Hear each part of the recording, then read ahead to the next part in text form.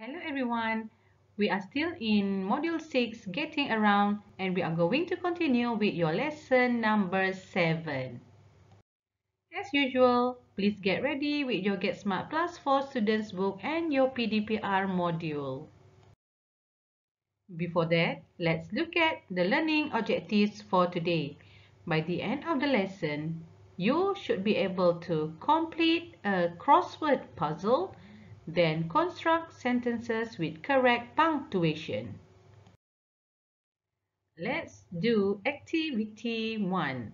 Look at the pictures and complete the crossword puzzle. As you know, we have learned this in our previous lesson, so I hope you still can remember. Now let's look at picture number 1. What is the answer for this picture? So what is the function of this thing? We use this to cross the road, right? So what is the answer? Well done. This is a zebra crossing. So we need to cross the road at the zebra crossing.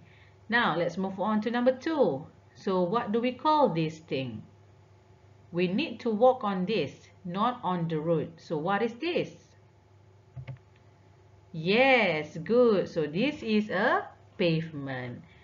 Then let's move on to number 3. What do we call this thing? We have to use this when we in a car. So what is the answer? Good. This is a seat belt. And then number 4, what do we call this thing? We have to make sure that we need to put both hands on this. So what is this? Good. They are called handlebars. And the last one is very easy. So what do we call this thing? It is a taxi. Good job, everyone. Now let's proceed with activity 2. You need to construct a sentence for each word. So for the exercise that you do in activity 1, you are going to use the word to construct a sentence. So again, what is this? What do we call this thing? Well done. This is a zebra crossing. So now your task is you need to construct a sentence using the word zebra crossing. So I'm going to provide you with some examples. Let's study the examples. Okay, the first one. We need to cross at the zebra crossing. So we use the word zebra crossing. Number 2, always look both ways and then cross at the zebra crossing. So these are some of the examples of sentences using the word zebra crossing.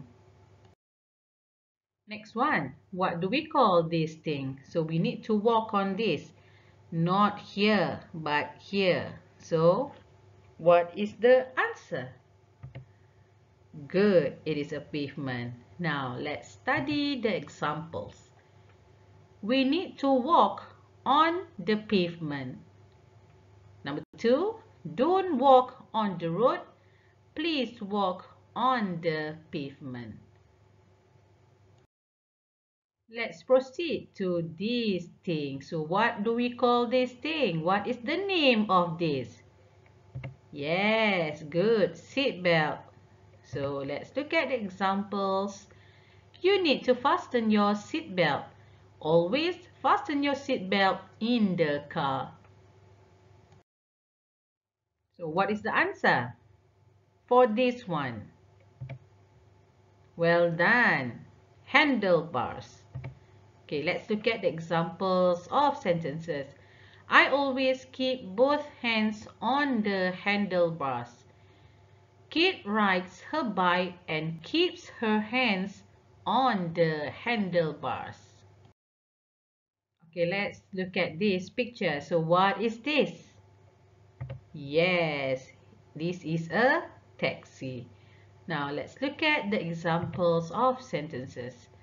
My father went to the airport by taxi.